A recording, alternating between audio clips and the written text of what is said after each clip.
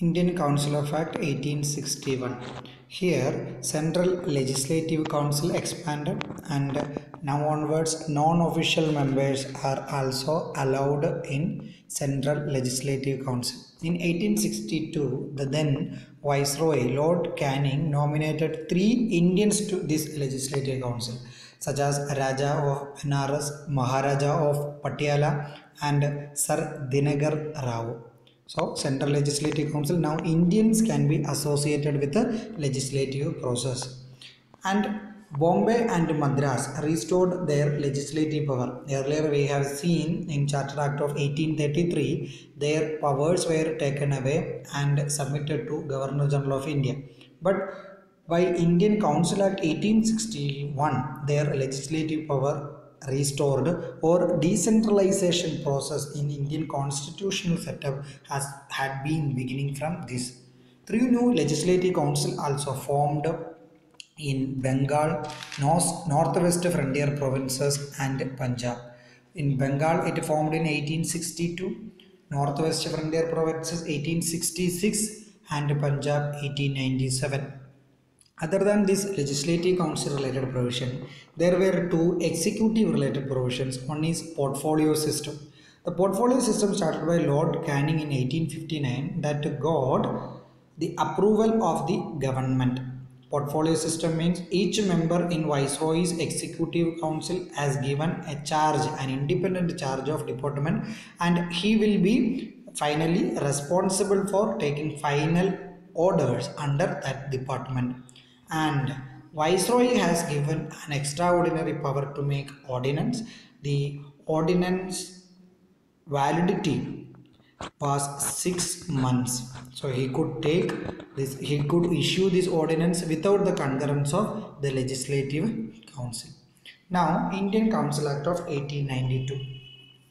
Non-official members allowed in Central Legislative Council and Provincial Legislative Council, and their number increased, but official members majority retained in Central Legislative Council also, Provincial Legislative Council also.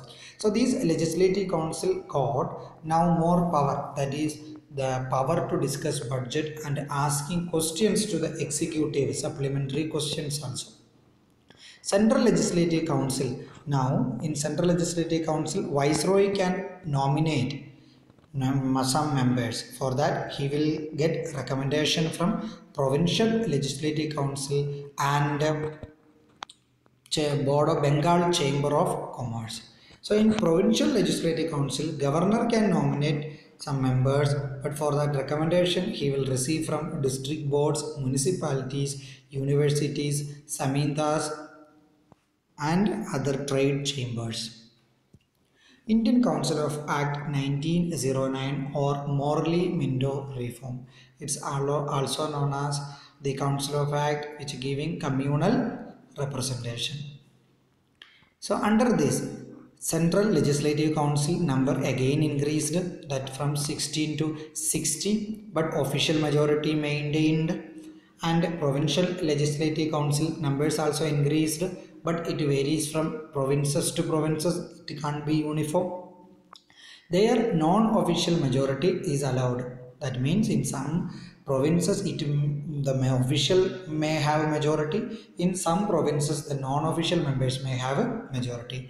Supplementary questions and resolutions on the budget has been also allowed under Indian Council Act 1909.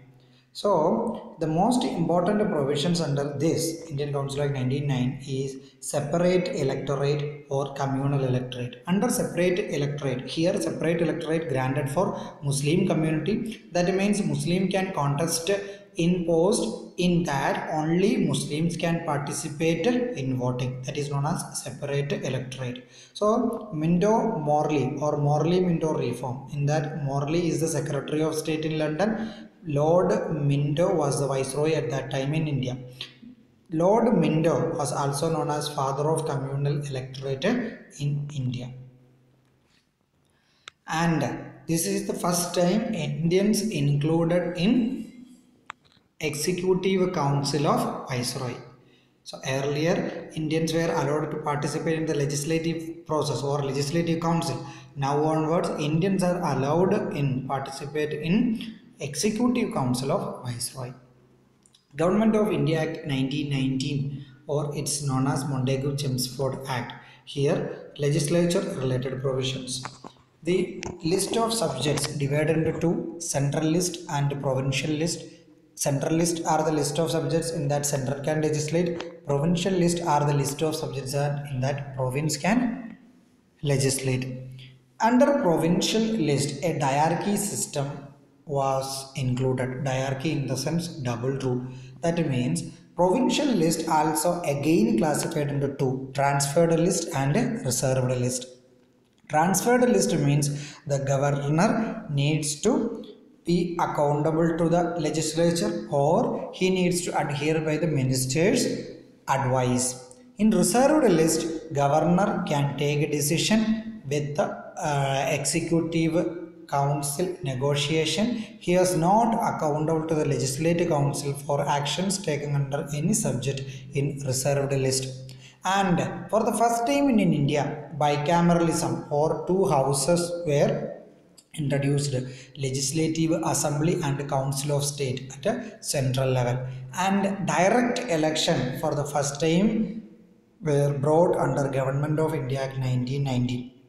Here, the separate electorate process that had started in Government of India Act 1909 was extended. Here, separate electorate extended for other communities such as Sikh, Indian Christians, Anglo-Indians, Europeans, and Muslims they were earlier had. And limited franchise was one of the feature. Limited franchise in the sense it was only reserved for some property class or tax paying or educated citizens of India at that time.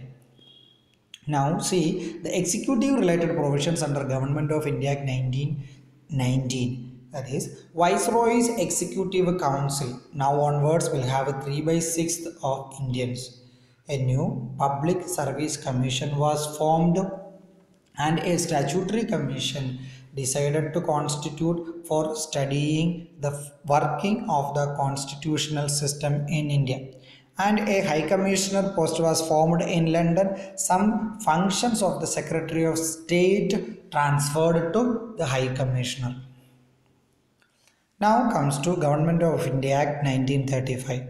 Government of India Act 1935 is very important because it brought an all India federation idea into the Indian setup. An all India federation in the sense that including princely states and the provinces. But the princely states did not join, so this all India federation provision of Government of India 1935 not realized till the end. And three lists were constituted under Government of India in 1935. Three lists of subjects, that is federal list 59 subjects were there, provincial list 54 subjects were there, concurrent list 36 subjects were there. So in the provinces, diarchy system was introduced in the Government of India Act 1919. That diarchy system in the provinces abolished by Government of India Act 1935, but diarchy introduced in central level, that is a reserved list and a transferred list of subjects introduced, but that provision also not came into force. Secretary of State's council were there like 15 members, you must be remembering that. Now that 15-member council is dissolved and a new team of advisors appointed from Secretary of State's. Residuary power. So residuary power in the sense whatever subjects not enumerated under any of the list, that was vested with the Viceroy.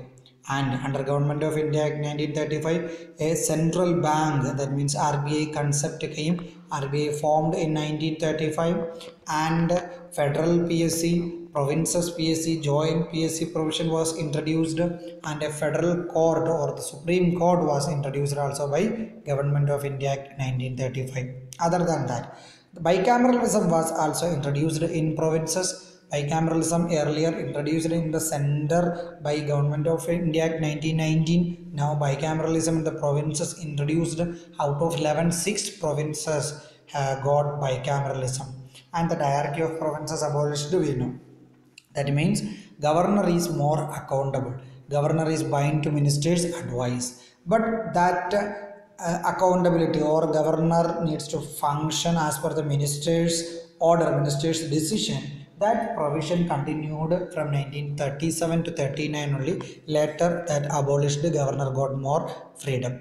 Extended franchise, so limited franchise, some little more extended. Now around 10% of the population came under voting power.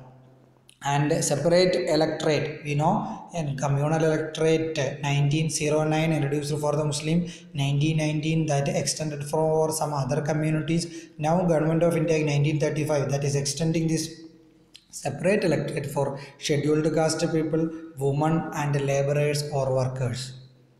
That's it. Thank you.